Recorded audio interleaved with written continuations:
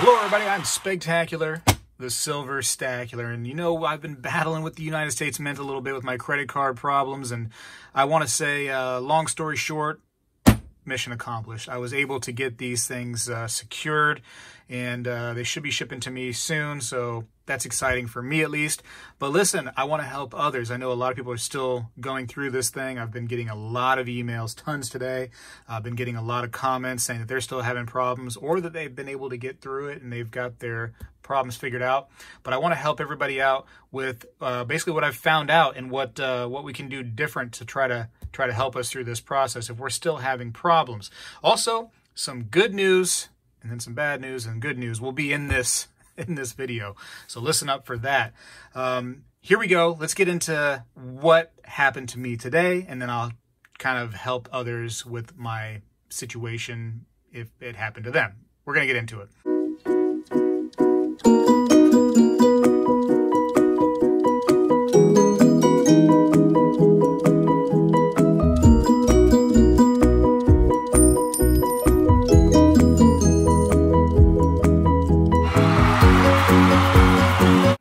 First thing I did this morning is, well, United States Mint, right? It's open 7 days a week. It starts from 8 a.m. to midnight Eastern time. So you have a long time throughout the day to give them a call. I would recommend calling at the very start of the day, right? Because you want to go ahead and get, well, what do they say? The early bird catches the worm.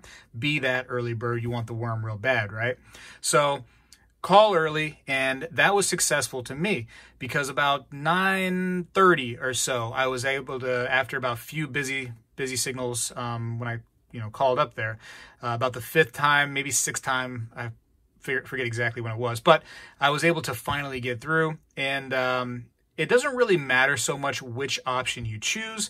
They're going to give you a call back ultimately. That's what you want. You want to go ahead and get a call back. If you sit there on hold, you're going to feel just absolutely miserable for maybe an hour plus 2 hours. Who knows how long, right? The ultimate goal is to try to get them to call you back. I used option 0. Other people are using different options. Hey, whatever works for you, go ahead. I used option 0, which is you want to talk to a representative or a customer service agent. And then after that, they end up saying, if you get through, they end up saying that they're going to give you a call back at your number. You press 1 to accept that, and you get a call back. So I got tired of waiting, to be honest with you. It was like 2.5 hours, and I was like, oh, man, I just can't sit around all day. So we ended up going to the mall, and the mall, there was like no service. So as soon as I left, I see there's a voicemail, and I'm like, son of a gun. And sure enough, it was United States Mint saying, hey, we missed your call, tried to call you. Give us a call back at the regular number and do the whole process again. And I was like, shucks, that's pretty miserable. What timing that was. But, I had to do something with the family. I had the day off. I have to do something, right? I can't just sit around all day and hope I get a coin. But some people can. But listen, so a little frustrated at that point. I was like, well, what am I going to do now? So I tried to call about 3 or 4 more times. Every single time it was busy. And literally the last time I called, and because if I called any more than that, I'd just be harassing them, right? The last time I called, I got that same little, hey, do you want us to give you a call back? And I said, please, press that number 1 button. Got the call back eventually about 4.5 hours later. I was actually very surprised. Almost went into another shop that may or may not have service in there. So luckily it was just in the parking lot. I got the call, and the customer service lady was super nice, helpful, no problems. They have you put your credit card in a secure line when you're on the phone with them. I guess they don't want the customer service agent to know your credit card number, and hey, I'm okay with that, whatever they want to do. But I was able to get that one order fixed. And now this is where some advice comes in. And luckily I was thinking a little bit at that moment, but I said, hey, I got 2 other orders because there was 2 other dates, 3 dates total when these coins were released. The same credit card that had stolen information would have been on order number 2 and order number 3. Can I fix those while I'm here? And she said, hey, give me the order numbers.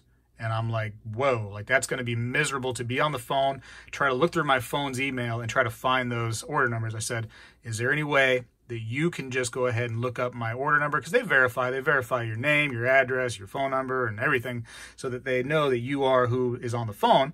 So I said, is there any way you can just look it up for me while you're on there? You know, politely I said that. And she's like, let me see. And she was able to find the other order numbers. And I had to go through that process separately with those other two order numbers. So she had to put me on hold. I had to put my credit card information in. And then, you know, boom, went to the next one. Same thing. Hold, credit card information in. And I was able to get it all worked out. And I looked at my credit card statement today, and those charges are on there from the United States Mint. So, hey, I think I'm good now. I should be good. I would imagine in a few days I probably get some notification that they're shipping out. So, mission accomplished, and thanks to the United States Mint. But that is some advice to you. If you've ordered all three of these coins and your credit card was expired, stolen, whatever the case may be, wrong information put in, and you need to get all of those orders figured out. Keep them on the line, because you finally got them to talk to you. Keep them on the line and make sure that everything is squared away, because you don't want to be doing this 2 more times. So that was that. I will say that on Saturday, it seemed like the phones were a little bit better. And I even wished the lady on the phone, I said, good luck. I know you're going to be miserable trying to do all this. And she goes, yeah, it's been very busy. But, you know, Sunday you have another availability. Monday, Tuesday, again, 7 days a week, 8 a.m. to midnight Eastern time, they're open. Try to do it as early as possible. Now, I know the email says 48 hours. I'm getting some feedback from some people in the community saying that it's been over 48 hours and they were still able to secure their coins. So a little faith on your part and a little hope. And I think that hopefully they're not going to cancel it just after 48 hours automatically. I think that the United States Mint put that email out originally, didn't really understand what was going to happen. You know what I mean? I think that they should have maybe put like a little less urgency on the email to help people feel a little bit more at ease. But I know it frustrated a lot of people, this whole process. And a lot of emails and a lot of comments on my last video are saying that that people got their coins, that they're good, but then almost as many, if not maybe even more, emails and comments from people that are frustrated, that aren't getting their coins. A percentage of those are just giving up. They're just done trying. It's just, you know, ruining their day. They don't have enough time to mess with these things. And I get it. I feel for those people. I will say there is some good news here amongst that bad news. And sorry if you are giving up on it. Sorry if it's not going to work out, if you just can't get through on the phone. But you or other people watching that were not able to get these coins because the release was pretty hot, there may be a chance later down the road, after all these are shipped out and they, you know, have the coins left over, that these will be on the website, unitedstatesmint.gov, again, for you to pick up. So, you know, there's some hope there for people that didn't get the coin, that these will probably, most certainly, have to go back on the website, because there's going to be a lot of orders that didn't get placed. So that's that. NGC, I've seen that is offering a special label for this. So if you are going to put them out to get graded, NGC's label looks pretty good. I'll show you a picture of that right here, what theirs looks like. So you may want to go that route. That label, I believe, is, you know, of course you have to pay to have the coin graded, but that special label is free. And then, you know, depending on when you get those into them, you might want to do the early release or whatever case may be, first strike, whatever it is. That, you know, is a little upcharge right there. But anyways, just want to bring that up. Yeah, I appreciate all the emails and comments offering to share their coins with me. I never wanted that. My idea was that if I did not get these coins, the ones that my wife actually had ordered for me, I probably would have just gone ahead and got one Morgan, one peace dollar total, and been done with the whole thing.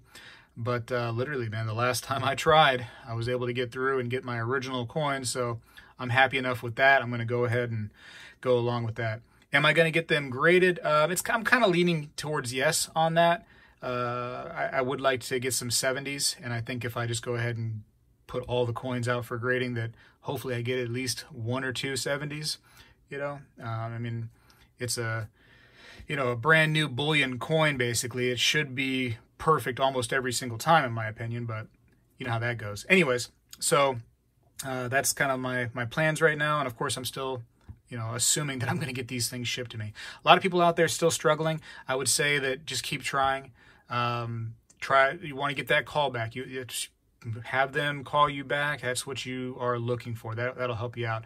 I've also heard that some people use the live chat on the actual website, usmint.gov, and there's a live chat option on there. And on there, you can ask them to have a representative call you back via your phone number that you put in. So that might be another way for you to sneak on in there. But yeah, again, open 7 days a week, 8 a.m. to midnight Eastern time. So you have a lot of time to try to get this done. Stay positive, and I hope you get yours. And again, thank you for everybody out there that was willing to share with me. Again, I didn't want that, but there were plenty of people offering, and thumbs up to the community. You guys are awesome. There might be other people out there that are going to need your help here in the coming days. So if you have extra coins, you might consider sharing with them. Anyways, I got to go for now. That's just, my rant on the topic. Again, US Mint was plenty friendly enough. They were helpful once I finally got through to them.